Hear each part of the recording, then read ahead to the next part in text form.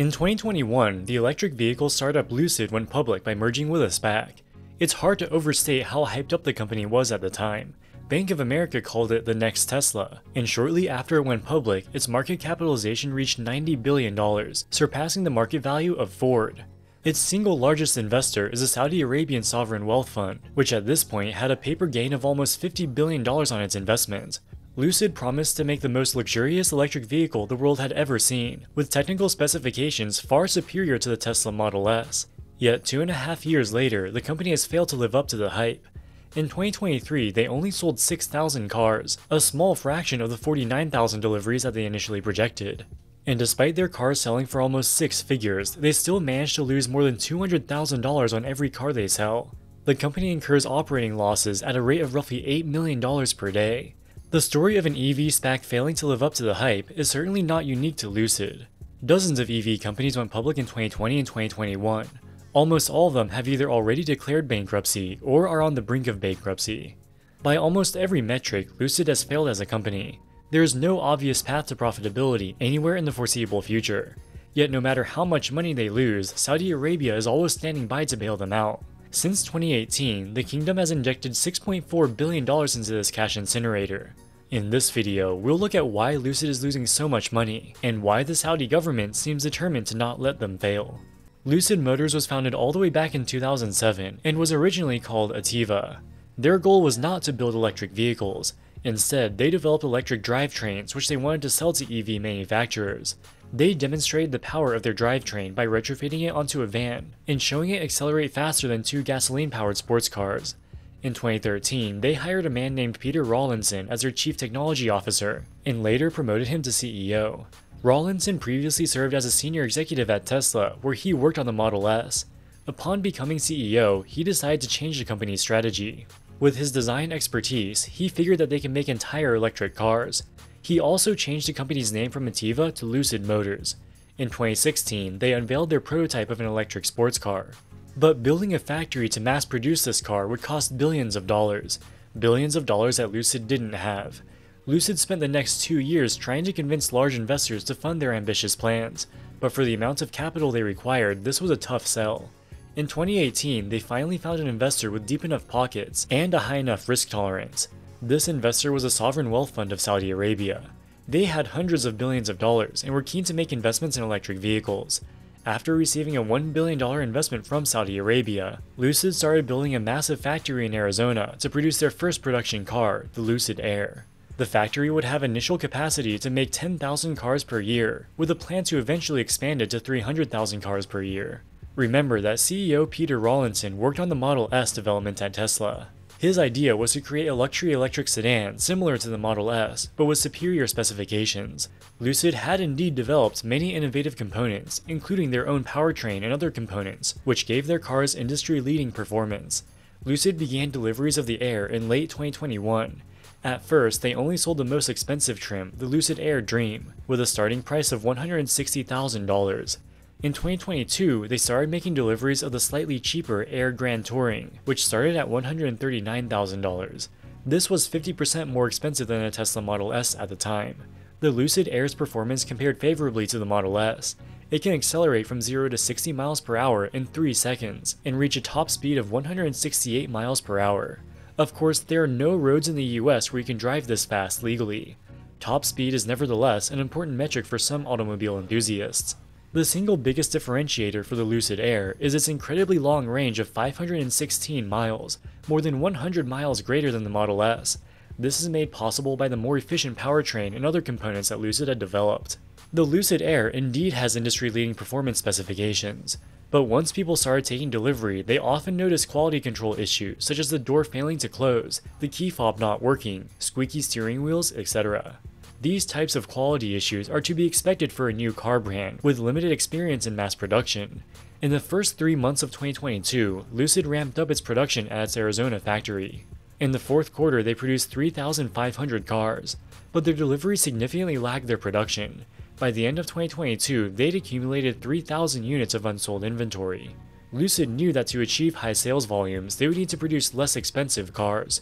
In 2023, they started selling their cheapest trim, the Lucid Air Pure, with a starting price of $77,000. This had lower performance than the Grand Touring, but was still competitive with the Tesla Model S. By this point, competition was heating up across the EV industry. Tesla reduced the price of the Model S down to $80,000, making it roughly the same price as the Lucid Air Pure. Despite releasing a lower-priced trim, Lucid's deliveries continued to disappoint.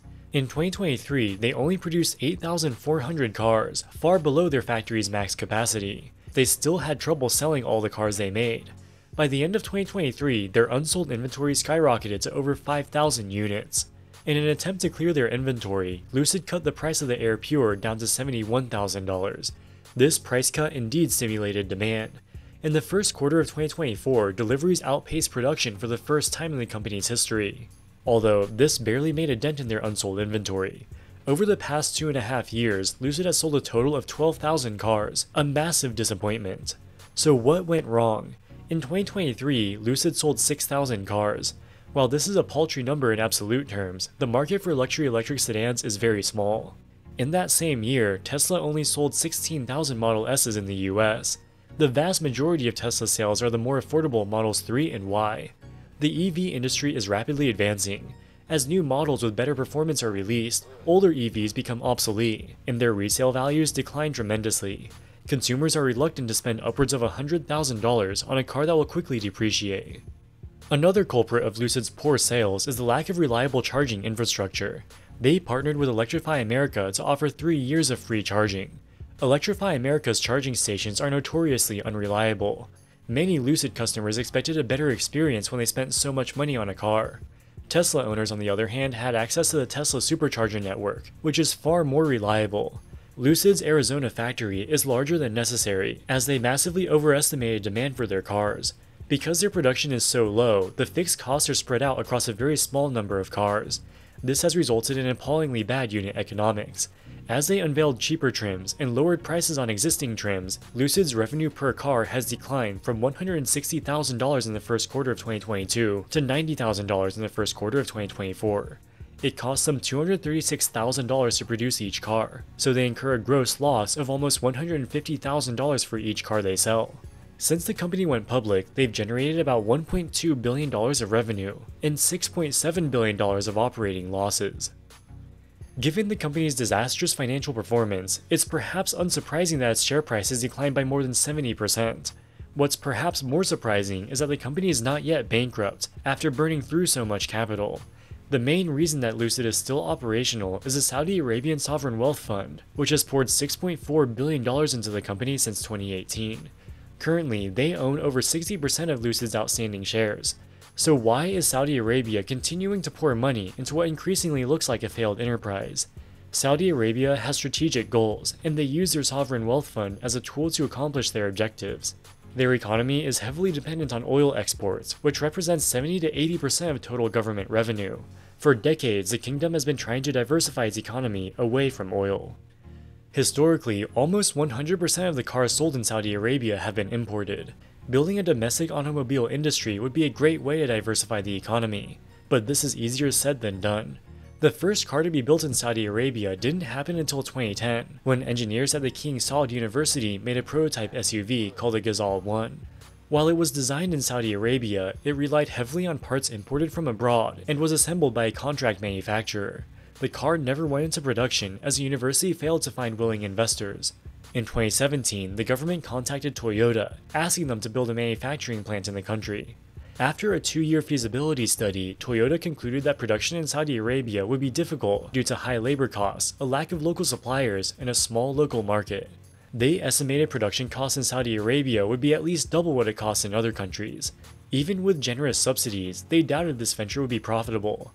In 2019, they declined the Saudi government's request. Thousands of individual components are required to make a car. In countries with developed automobile industries, there are dozens if not hundreds of suppliers able to make all the necessary components. In Saudi Arabia, these suppliers do not exist. If you want to build an automobile factory, you would need to either set up production of all the components, or import the components from abroad. Both options would be extremely expensive. It's far more efficient to just import finished cars. Saudi Arabia faced a chicken and egg problem. Automobile manufacturers won't set up assembly plants in Saudi Arabia because there aren't enough parts suppliers.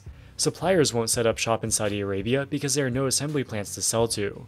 But any problem can be solved with enough money, and luckily that's one thing the kingdom has no shortage of. It was difficult to convince an existing automaker to set up shop in Saudi Arabia, so they tried a different approach by buying a controlling stake in the EV startup Lucid. Did they actually think that Lucid would be a good investment? Maybe, but a simple financial return wasn't necessarily their main objective. They told Lucid to build a factory in Saudi Arabia. Unlike Toyota, Lucid couldn't say no, so they indeed built a factory which began small-scale production in late 2023. Lucid's Saudi factory is a semi-knockdown assembly plant. Most of the parts are fabricated at Lucid's main factory in Arizona. The partially assembled vehicles are shipped to Saudi Arabia, where they undergo final assembly. Lucid's assembly facility is located in the King Abdullah Economic City, which is intended to become the country's automobile production hub. While the Lucid factory itself will likely be a money loser, it'll provide skills to the local workforce. Lucid is only the first step in Saudi Arabia's automobile production roadmap. They've also committed billions of dollars to create 2 new joint ventures with the contract manufacturer Foxconn and the South Korean automobile giant Hyundai. All 3 factories will be located in the same city. This will hopefully catalyze the establishment of local parts suppliers who can serve all 3 of these companies. While this plan may work, it will only do so at an exorbitant cost. Saudi Arabia has already injected $6.4 billion into Lucid, and will likely need to continue bailing them out for the foreseeable future. The 2 new joint ventures they created will also require many billions of dollars of investment. Saudi Arabia may indeed create an automobile industry, but it's unclear if it will ever be worth the cost. Alright guys, that wraps it up for this video. What do you think about Lucid? Should Saudi Arabia continue with their EV strategy, or should they just cut their losses? Let us know in the comments section below. As always, thank you so much for watching, and we'll see you in the next one. Wall Street Millennial, signing out.